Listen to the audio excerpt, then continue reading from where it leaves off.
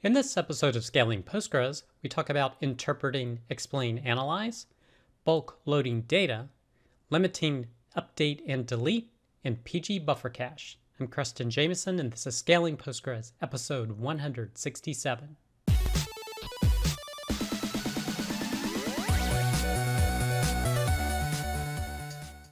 All right, I hope you, your friends, family, and coworkers continue to do well.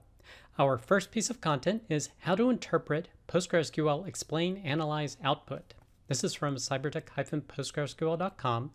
They're talking about how you can interpret explain analyze. Now they first talk about what it is, and explain gives you the query plan that the planner tends to run on any query that you send against Postgres. So you can just do explain and then the query you're going to run, and it shows you the plan it intends to take.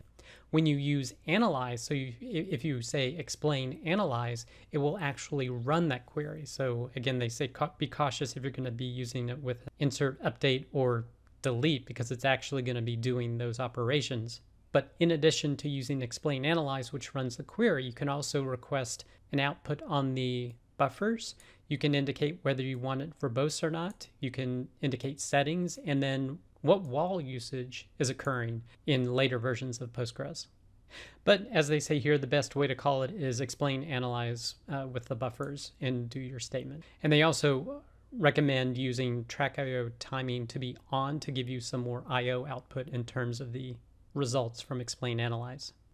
And they give you an example of what it looks like when you run against a pretty simple query. It shows you the output that you see here. It gives the cost estimates from the planner of time to return one row, time to return all rows, how many rows will be returned, the width.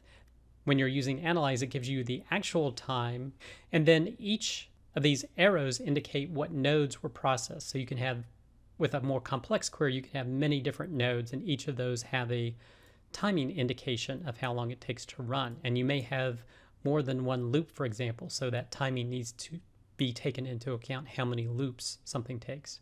And you can see where data was filtered out using a filtered, and you'll get different nodes showing up, whether it's index scans or not. And then he shows when you have the buffers option, it shows you how many buffers were read from in the IO timing if you enable that track IO timing setting. Then he talks a little bit about how to read it. And then of course the question is what to focus on in explain analyze output. And basically this is the most important thing to pay attention to me, is that find the nodes where most of the execution time is spent. So basically you're looking for the bottleneck. What node is taking the longest? And you want to look at that and say, all right, how can we optimize that? And I think these 2 points are related to this. So if you're looking at that slowest node and you're noticing that the planner expects to return so many rows and take so long, and the actual results are significantly different, and they're saying by a factor of 10 or more, they say very often this is a cause of bad performance. I haven't seen this a lot. I've seen this when there's something going on with analyze. So for example, the database or that particular table is not being analyzed effectively. So maybe you have a problem with vacuum that's causing analyze step to not happen as frequently, or your sampling, like your statistics target, is set too low based on how many rows you have in the database. But that could be a cause that you could alleviate by analyzing the data in the table more frequently or adjusting your statistics for that table. And then of course for long-running sequential scans, you could probably add an index to remove some of those filter conditions and make it more efficient. But again, it all starts with, okay, what is the slowest node, and focusing your attention there. So even if you have an enormously long query, just look for that slowest node. And if you improve that, you should improve the overall query time. Just keep in mind that you can't have multiple loops. So when you're looking at it, make sure that you're checking for how many times that particular node is processed. Now they talk about there are some GUI tools available if you don't like interpreting the text output. And there's explain.depesc.com, where you can just paste in your query and it focuses you in on the slowest part. And there's also the Dalibo's explain analyze visualizer as well that you could use. So this is a great post talking about explain analyze, and I encourage you to check it out. The next piece of content, PostgreSQL bulk loading huge amounts of data. This is also from cybertech-postgresql.com. They're talking about best practices when loading a lot of data. Now, normally what you may start with is doing an inserts, but that is incredibly slow due to all the overhead of inserting one row at a time. Now you can make that faster by doing multi-row inserts. So here we're just inserting one row with each statement. You can do insert into a table values and have multiple rows inserted per insert statement. That is faster than doing single row inserts. But of course the fastest is a copy. So here they just took a look at some sample data and they were able to see an 81 second to a 2.6 second improvement just by using copy as opposed to individual insert statements. And then somewhere in between this would be a multi-row insert statement. The other thing to check when you're loading a lot of data is that you're not checkpointing too frequently.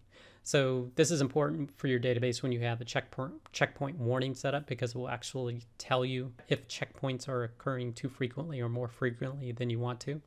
He says what you can do here is extend the max wall size. Will push out those checkpoints, as well as adjusting the checkpoint completion target to something like 0.9 or something like that. And basically the checkpoint is actually what writes from the memory to the actual heap that is on the disk. The other thing that you can do when you're loading data is, if you're doing this for the process of loading a bunch of data into the database, processing aggregations, and then inserting it, that would be a great use case for doing an unlogged table. So with an unlogged table, it's not writing anything to the wall. So if you have a crash of the system, you're going to lose all that data. But they're great for like temporary tables. And temporary tables are also not logged. So you could load your data into this temporary table or unlogged table very quickly, do your processing of it, insert the data into the ultimate destination, and then delete that table. And the other 2 points when you're thinking about importing data is that what else does the database system have to do when you're inserting data? So do you have indexes? So every index needs to be updated. It's much faster to actually drop indexes and then insert all of that data and then apply indexes after the fact, if you can do that.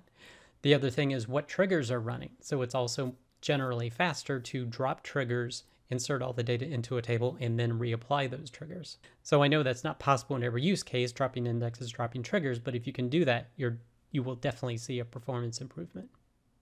And then they mentioned optimized column order for bulk loading. So this is where you put fixed size data types larger first, followed by variable data type lengths at the end, will allow you to compact the table and allow for faster loading.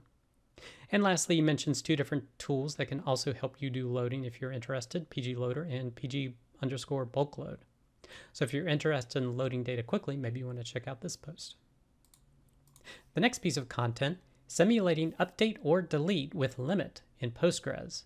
CTEs to the rescue. This is from crunchydata.com. And they're talking about wanting to limit some delete or update operation. Like, it would be great if you could do delete from some table, limit to say 10,000. And frankly, I'd love to have this, because if I'm going to run a delete and I expect one row, it would be great to just say limit 1 to know that, okay, no matter what, I'm only going to delete 1. But sadly, that's not part of the SQL standard, nor is it a part of Postgres. But a way you can do that is do a select to grab the rows you need and then do a delete from it. And you can use a CTE, which this post describes, but you can also just use a subquery. Because with the select, you can use the limit clause as well as the order by clause to help you get exactly what you need. So here's the example that they're using here. They are creating this CTE, or this with clause, and they're saying define it as rows and select something from a table, maybe an ID, limit it by 10. So you're only going to get 10 IDs from this table, for example. And then you say delete from the table where that ID column, or whatever it is in your ID from the CTE.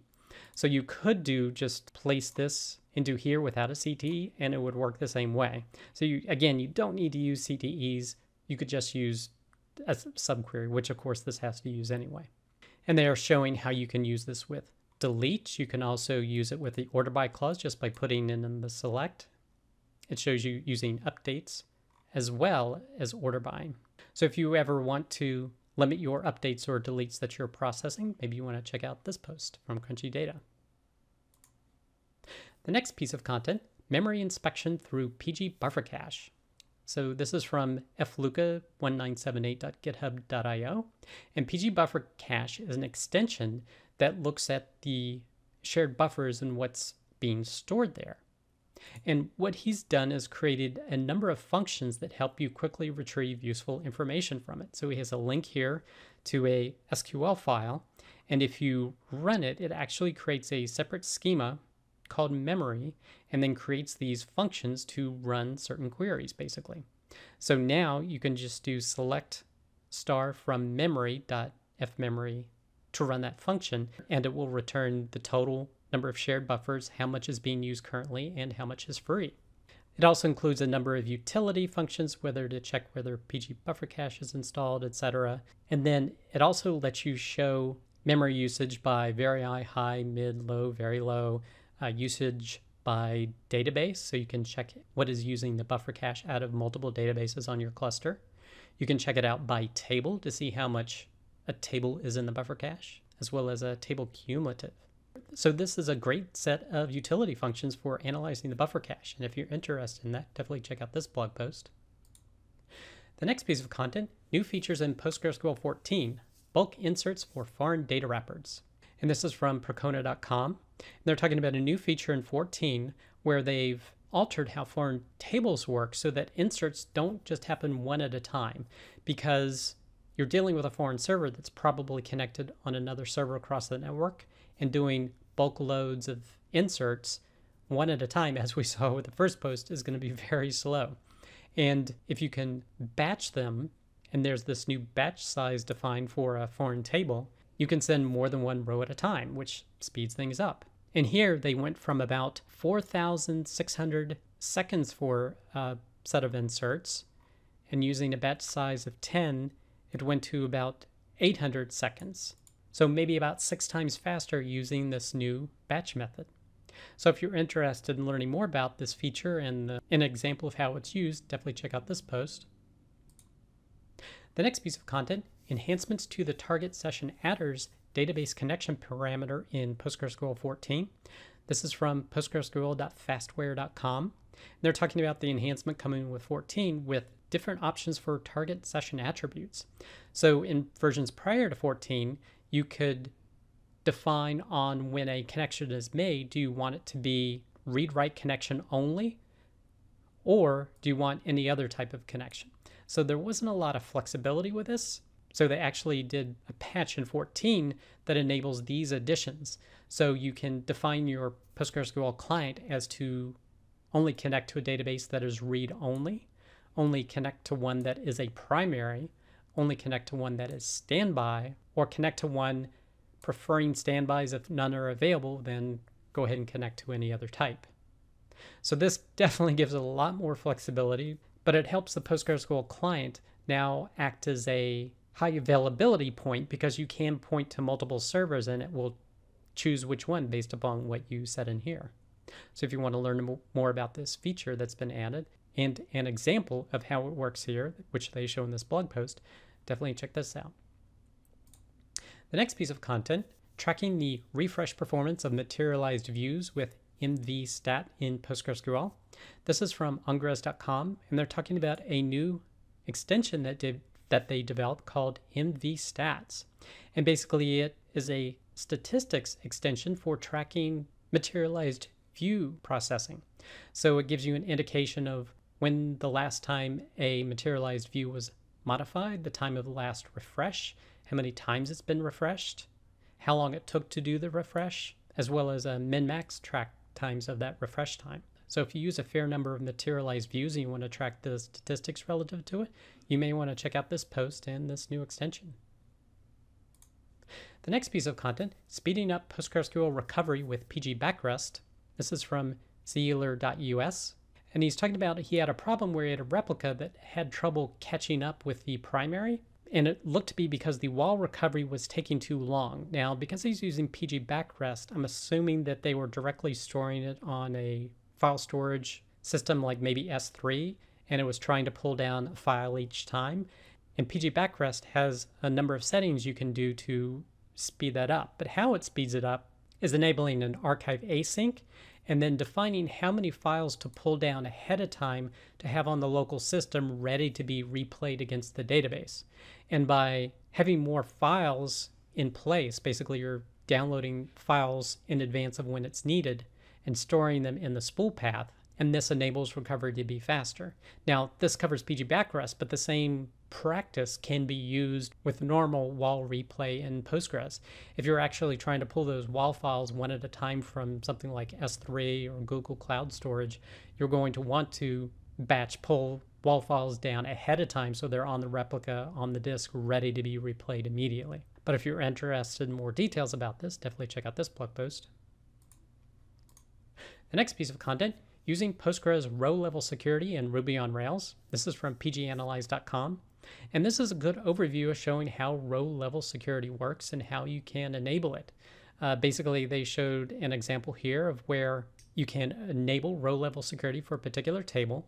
You can create a role and then create a policy. So this one's for account managers on the accounts table, such that managers can only view rows where the supervisor equals the whatever the current user is. Now you can also define policies based upon a session variable that is set. And that's what they did in this other implementation here, where they set a customer ID and then they can insert data for that customer ID. Otherwise, if it's not there, they get a new row violation of that security policy. So basically, this is a way to create multi-tenant apps using row-level security. And not only do they show you how it works at the Postgres level, but they also show you for Ruby on Rails, an application framework for Ruby, how you can set that up in Ruby on Rails to get it working. Now, I've never really used this because of the performance implications of it, and they do have a whole section when they're talking about it. And really, there's been a lot of unknowns about it, so I've never felt there's been enough visibility of it from a performance perspective to entrust using it. I mean, it definitely works. So if you have a high security application that maybe is not as performance centric, maybe you would want to explore using row level security, but there are definitely performance hiccups that could potentially happen. But if you're interested in learning more, definitely check out this blog post. The next piece of content, Postgres 14 highlight, fun with hashes. This is from pakier.xyz.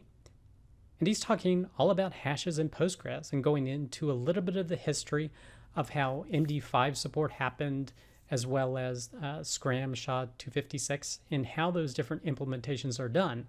Some internally in Postgres, some relying on the presence of OpenSSL. So he's been in the process, from my understanding, doing a refactoring of how this is done to make things easier to maintain and more consistent for the future. So if you're interested in that, definitely check out this blog post.